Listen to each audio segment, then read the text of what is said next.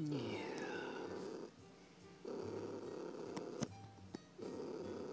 There you go.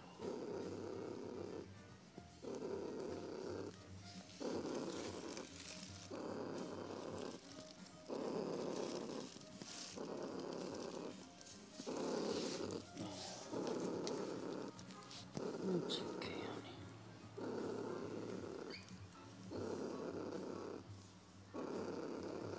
Yeah. Oh, you poor little baby boy. I wish I could help you, honey. You feel so helpless and so sad and so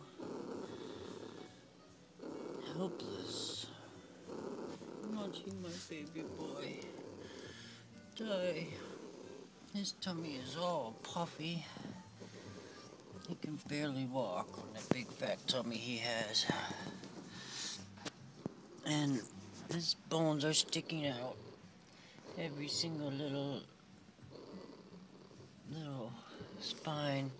You can feel his spine. And he can barely walk. He's not eating much at all. As you can see, there's a piece of donut he just choked on. Everything he eats, he gags. He's drinking very little water. He's basically starving to death. He's still going to the bathroom, a little bit of pee. And poop every now and then, but he's blown up like a balloon on his tummy. He's emaciated. He's losing all his body weight as he doesn't eat. And his body's not taking in nutrients or something, I don't know. His spine is sticking out, and he's looking very sad and very worried, very small, and sometimes very betrayed and very hurt. At other times he's very stoic, and every time we come near him and pet him, he's so appreciative. He purrs so loud. He purrs so loud to be loved, yeah. To be loved, my sweet Max. And when I look into his eyes, I remember all the good times and all the bad times we had together, and I cry. And then I end up dripping snot and tears all over him, and he wags his little tail. And yesterday he wasn't, I couldn't see him breathing. He looked like he wasn't. Usually your cat moves when you move around and go downstairs. He looks at you or something, he didn't move. And I went over to him and I had to check to see if he was still breathing, and he was barely breathing. He was sleeping. He didn't look at me at all until I started crying and dripping tears all over him, and then he got up and turned around and put his little head on my knee and looked into my eyes, and yeah, and I pet him. For about an hour I sat there dripping snot all over him and myself crying, and he was purring just like this. Yeah, this, my sweetheart. You are my sweetest little guy. I'm so sorry, Maxie. I wish I could take care of you better. He's got feline leukemia, according to the ASPCA, who asked if I wanted to put him to sleep. And, oh, baby. Oh, honey. Doesn't want to be on camera now. Yeah, he's turned around and put his head under there. But he's still purring. Oh, honey, keep purring for me. Keep purring for your lovey boy. My little sweet man. I really don't know what to do. I can't afford to take him to the vet.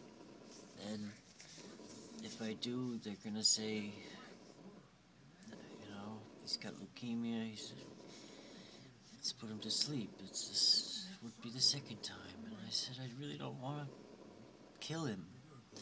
He still has some time left, and that was the last time, and he still did. He spent a year and a half until he got sick like this. He had a wonderful time.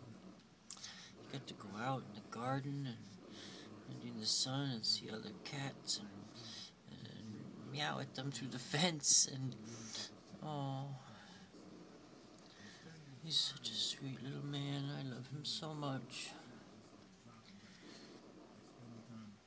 And I'm so sorry, Max, because of all this crap they threw on us. All this parasitic Morgellons shit that you can't kill or wash off. And poor Maxie, he's gotten very, very sick very fast. Just like I'm getting very sick very fast, and a lot of you are probably getting very sick. Oh, honey, I'm sorry. I know my tone of voice was a little angry, but it wasn't about you. No, it wasn't about you, honey. I love you. You're my sweetest guy.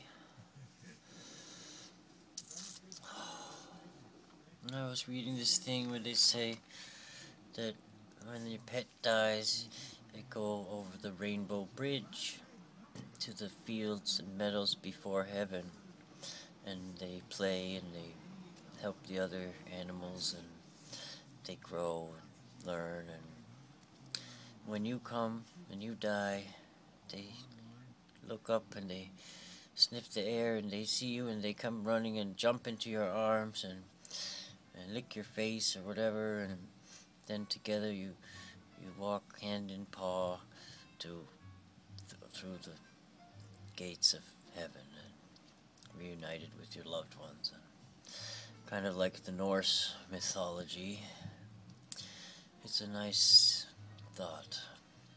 And